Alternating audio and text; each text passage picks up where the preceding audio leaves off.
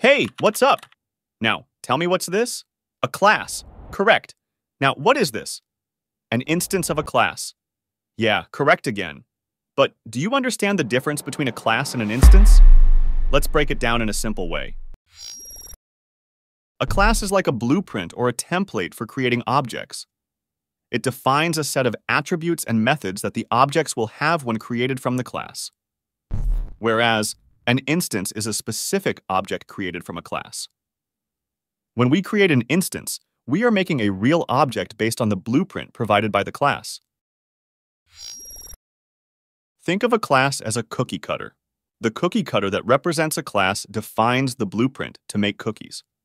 It doesn't create any actual cookies on its own. It just tells us how the cookies should look. Each cookie we make with the cutter is an instance. Every cookie representing instance has the same general shape, but could have different decorations or ingredients. Let's use an example to illustrate this. In this example, the cookie will have a coating and a base ingredient, and it will be chocolate flavored. The cookie 1 and cookie 2 are two different cookies created from the cookie class. The cookie 1 is made of corn flour coated with vanilla cream, whereas cookie 2 is made up of wheat flour coated with sugar candy. Both cookies have the same flavor, but they refer to different coat and base attributes. To conclude the code, the cookie class provided a blueprint, and using that, two different cookies were made having the same flavor. So to summarize, a class is a blueprint that defines the structure and behavior of the objects you create from it.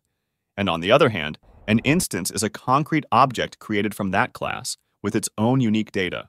Cool! If you enjoyed it, like this video and subscribe to the channel for more Python goodness.